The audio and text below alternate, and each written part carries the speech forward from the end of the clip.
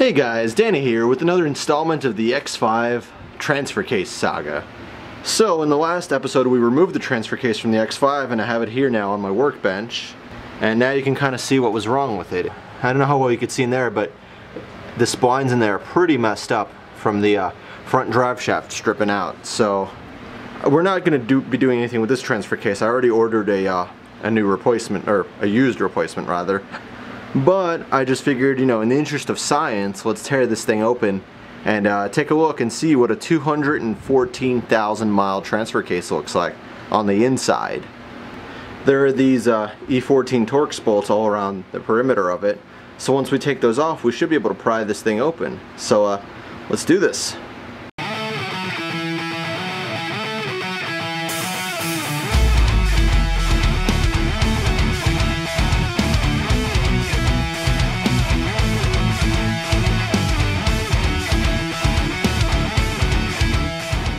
Alright, so all of the bolts are now out. That was pretty easy. I just used a ratchet and my little screwdriver, electric screwdriver, whatever it is. And then also make note, you have to unclip this little breather. You know, just kind of swing it out of the way. That way it doesn't get in the back of in the way of the case coming off. And now we should be able to try and pop this thing off, so let's give that a shot.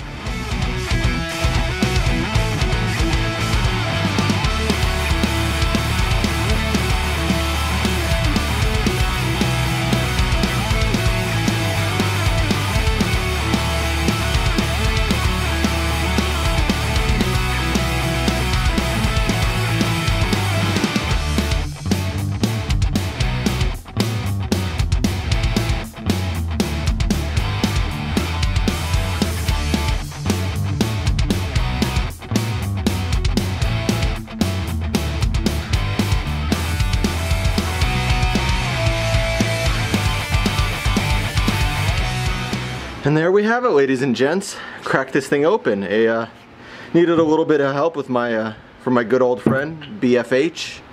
And there you go, that's the inside of the 214,000 mile transfer case. And actually, if it wasn't for that bad output spline, I would reuse this. All the gears are really nice. Everything looks to be really clean in here. You know, this thing is aged well. Look at these. Everything looks so good, but check out that chain slack. That's what you don't want to see. That is a loose chain. All the bearings feel great though. Look at that. Beautiful. And everything just kind of pops apart. That's cool.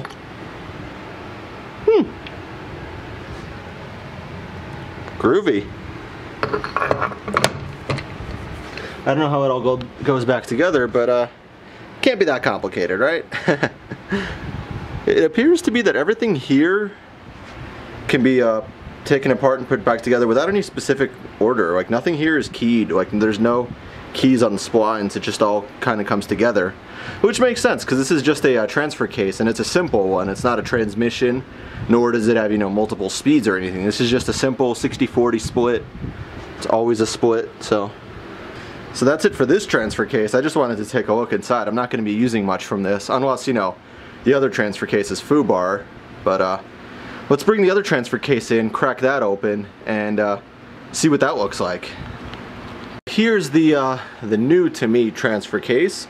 This came from another X5 4.6. It came from one in New York City, which is kind of funny because it's my old hometown.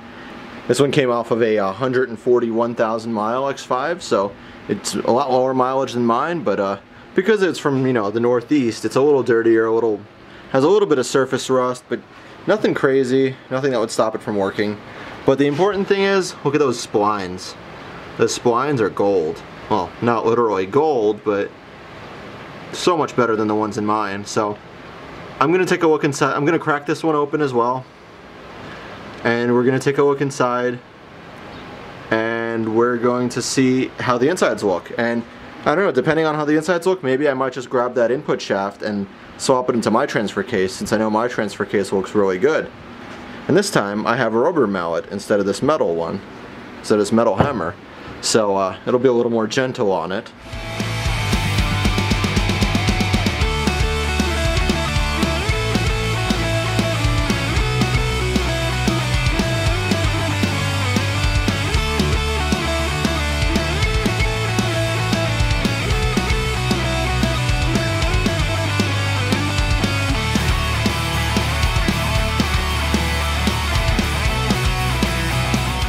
Alright, so here's the inside of the 141,000 mile transfer case. Honestly, it looks super clean inside here. I'm impressed. So, it's just the outside was a little grotty, but I could probably clean that to an extent. I mean, this looks pretty good. The all the gears look great. The splines look great. So I think I am just going to use this one. Just because with mine, the whole input shaft is pretty messed up, and you know, it's installed so nicely here. I don't want to take it out and potentially ruin something, so I'm just going to go with this transfer case. Just got to finish draining the rest of that fluid out. Shipping it probably would have been cheaper if that was all drained out, but oh well. Now we're going to move on to removing the chain. As you can see, the chain is quite loose. Maybe not quite as loose as the one on my 214,000 mile one, but still loose enough to necessitate replacing it. So let's figure out how to get that chain off. Alright, so now we're going to start taking this whole thing apart. So let's set aside some room for some clean dry towels. So first step is going to be removing this big, I think it's a Planetary Gearset, I don't know. My knowledge of this stuff is like non-existent, so bear with me here. We're going to remove this, so that's pretty easy.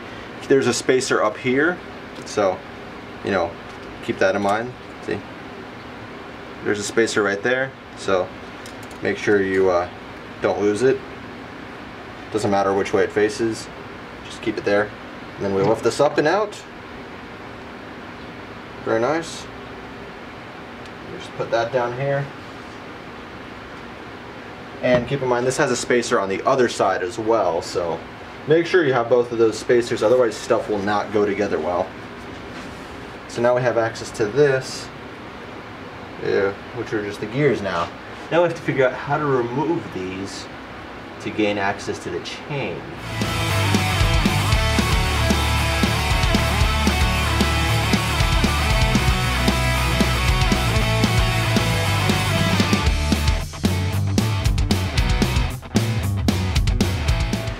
Alright, so after some off-screen fidgeting and Googling, this just comes off. You just gotta pry it out and, you know, go at it gently and it comes right off. Huh. So, unlike the other transfer cases, this is the LWX-500. So this is an X5 4.6 only transfer case. But it was also used on some 4.4s in 2002 and 2003. These were kind of like transitional years. But the NV125 has a little clips holding everything in. Everything just seems to be press fitted. So yeah, and there's no spring, and there's no chain retainer spring either, like the NV125. So keep that in mind, you know. So now we've got the chain here. Got this old chain here, right here. See? So that's pretty cool. So let's move this out of the way for now. And here we have that fresh new hotness. A nice new transfer case chain. Now the chain itself is the same for either the LWX-500 or the NV125, so that's worth noting. But as you can see, the common thing that they both have is they both have this blue link right there. So we just rotate it around. See? There's that blue link. I mean, visually they look about the same, but there's definitely a lot more slack in the old one. So let's just toss this old one to the side, and let's put this new one in. So let's put the transfer case back here. Okay, so now we want to wind it around this here.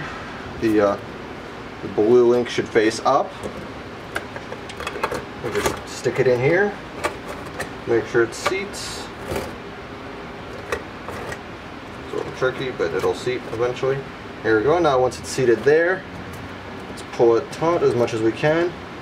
Then we're gonna, this faces up like this, and then we're going to put the chain around it, and then hopefully kind of just wedge it in there. There we go. Hear that slam? That's a good slam. Whew. Yeah, it's a lot tighter now, see? Not nearly as much play. Chain's gonna make a little more of a clack because it's still new, still hasn't been broken in. The seals here were still fine, so we're gonna reuse the seals. Also, I did buy new ones, so yeah. Just make sure everything's pressed in adequately, which it is, but if you really want to be sure.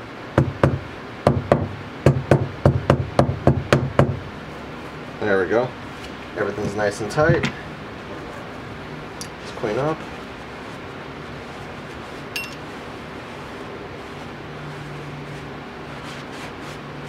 Alright, chain's back on, so now we're going to put our input shaft back on, making sure to keep both spacers where they should be. So let's pop this little sucker on.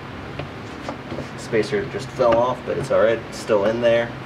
Need to just make sure these planetary gears align, and boom! Back in business, baby.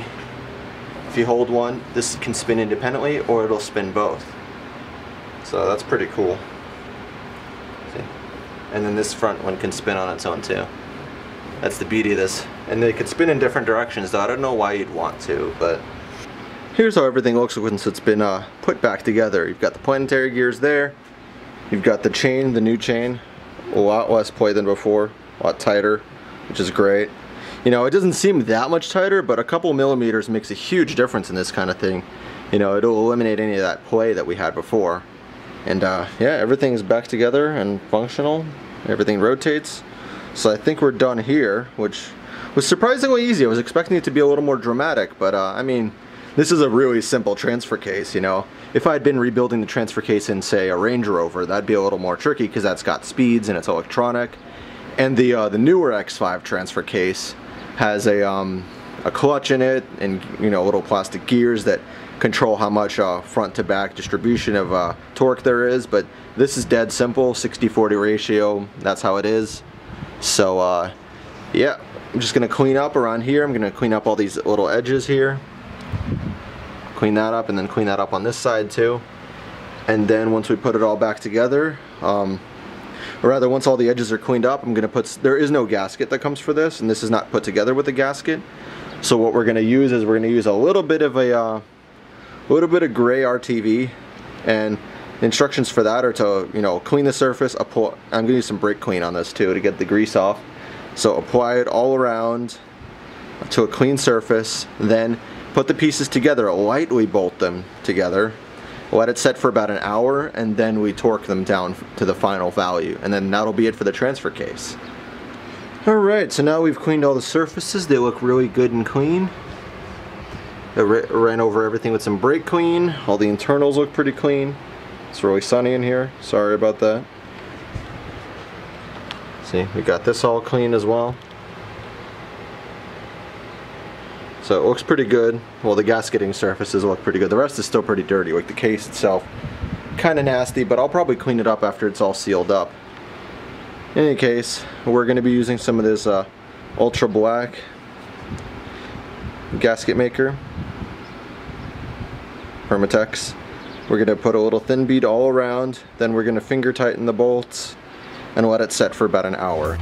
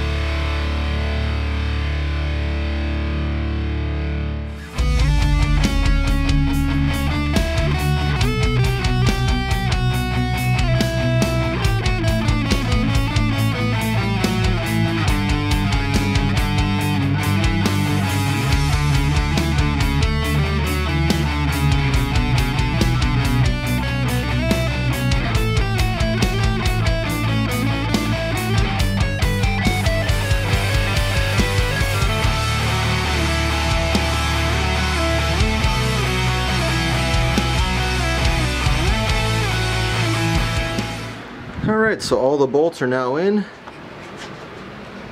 It's really sunny, but yeah, they're all in here.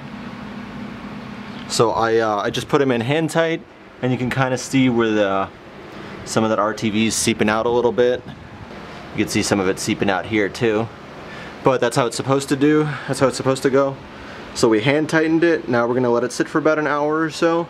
Let it cure a bit, and then we're gonna torque this down to the final specifications. So it's been about an hour, hour and a half. The RTV's definitely had enough time to set now.